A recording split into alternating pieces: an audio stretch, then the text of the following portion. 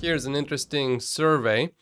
In the US, agree or disagree, Elon Musk is a good ambassador for electric vehicles. People on the left, only 34% agree, 66% disagree. People on the right, 61% of them agree and 39% disagree. And this is quite revealing and interesting. Of those that favor the former president in the US, 44% of them mostly view Elon Musk favorably and only 10% mostly unfavorably. Of those that support the current president, it's a complete opposite. And then check this out. So obviously Elon Musk thinks that climate change is a somewhat serious issue, but of those that think that climate change is serious, only 14% of them view Elon Musk favorably, and 44% of them view him mostly unfavorably. And then you can see that one party clearly has a preference for Elon Musk, and the other party clearly does not like Elon Musk. Keep in mind though, this is a survey of just 600 voters. But it's pretty interesting to see these findings. Supporting climate change and then being against Elon Musk, these two things don't really quite go together. Now, based on this study, 50% of Republicans and 75% of Democrats can be convinced on purchasing an EV. 50% of the US is independent. Assuming similar split, addressing cost of ownership, range, and charging network will cause a gigantic shift to EVs, especially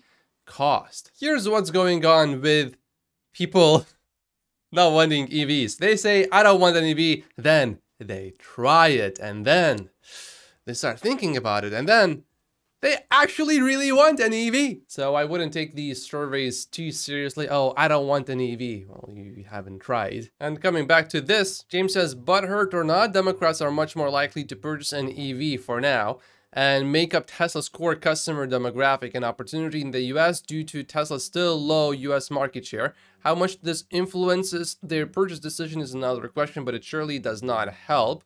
This is an example of the damage Elon has done to Tesla's brand in the US, and there are other examples like this in other important progressive countries in the world, like Germany with big auto markets. Tesla shareholders paid for Twitter once in 2022, and we keep paying for it with every unnecessary political controversy that Elon decides he wants to stick his nose into. Dylan, though, says all this talk about politics ruining Tesla. Am I the only one that thinks most normal people don't consider politics at all when buying things? Sure, there are some loud extremes on both sides, but most regular folks just want the best products at the best prices. If I ever start buying inferior products because someone has a different political view than me, please check me into an institution for help. To anyone that boycotts Tesla for whatever reason, that says way more about them than it does about Tesla. In my life, I have never not buy something because, oh, this was a product made by a Democrat. Oh, that was made by a Republican.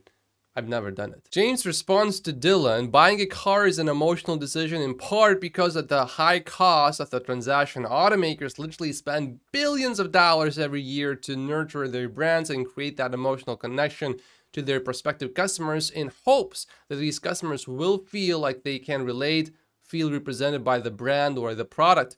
Elon Musk has basically used this dynamic but in the opposite way and created reasons for people to avoid Tesla. Why? Because he's a narcissist, says James. People who choose other EVs because of Elon or for whom Tesla is less attractive, this requiring exorbitant price cuts to increase the value proposition to help compensate for a lack of demand from turned off consumers, are not at fault. They are voting with their wallets. The person at fault is Elon and only Elon. Dylan, though, fires back with, I'm arguing the percentage of people doing this isn't going to have a material impact on the long-term trajectory of Tesla. I also believe there are more important matters for Elon to expose and speak on than Tesla sales figures. If our country collapses in the process, car sales won't matter at all, as we will all have much bigger problems. And of all the companies and woke leaders in the world, you want to boycott Tesla? To me, that's ridiculous. This is getting heated. James says the country isn't collapsing. Free speech isn't at risk. Elon bought Twitter for one thing: power. The power to have his platform and do and say what he wants when he wants. The reasons he provides for this are just a smokescreen. I used to believe in his words. One day, you'll see things as I do. It's really quite interesting that James said free speech isn't at risk. He might have added that Twitter files were also not real and that the government was not at all using Twitter for political purposes. Definitely that did not happen, right? That's the kind of vibe I'm getting from him. Free speech isn't at risk, says Dylan. James, this is an absurd take, my guy. I like the choice of words here. Are you not watching what's going on with nearly every other social media platform? Have you not seen what our government has been up to, quite literally censoring the opposition? For example, on YouTube, up until very recently, you had to be extremely careful what you said. The RFJ interview that Farzad posted on YouTube with Elon Musk, I think it was in the summer of 2023. It was removed from YouTube and then Farzad fought it and it was put back on YouTube and it got 300 views in a matter of months, I think. And now Farzad reposted it recently just now and it got hundreds of thousands of views. Free speech isn't at risk.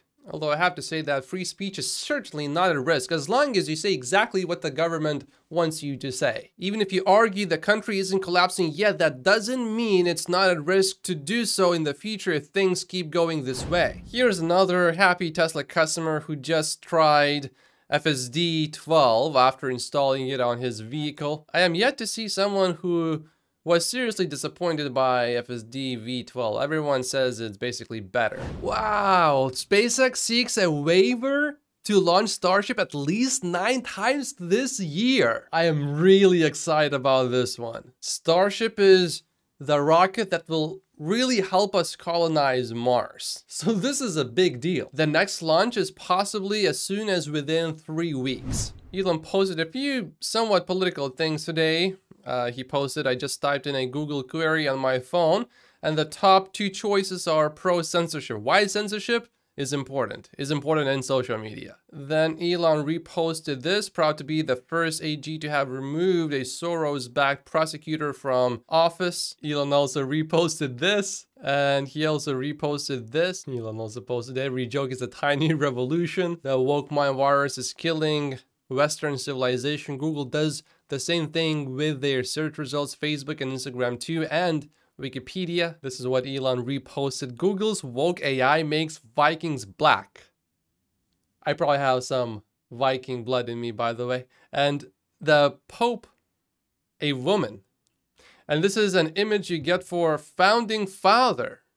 All right. So I personally don't mind Elon posting some of these political things, even though I do think this is a negative for Tesla, but I'm willing to pay that price personally. Anyway, did you know that the New York City Mayor Eric Adams is planning to give up to $10,000 to every illegal immigrant? Even though I personally don't live in the US, there's a good chance I will move there. And I personally think the US is by far the most important country in the world right now. If somehow the US falls, the world is going to be a very different place. Make sure to like and subscribe if you haven't yet.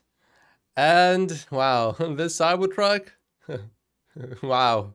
I thought this was AI at first when I saw the picture, but now we are seeing some video footage too, and this is one of the coolest things I have ever seen. They made the Cybertruck even cooler. Thank you so much for watching, and I will see you in tomorrow's episode.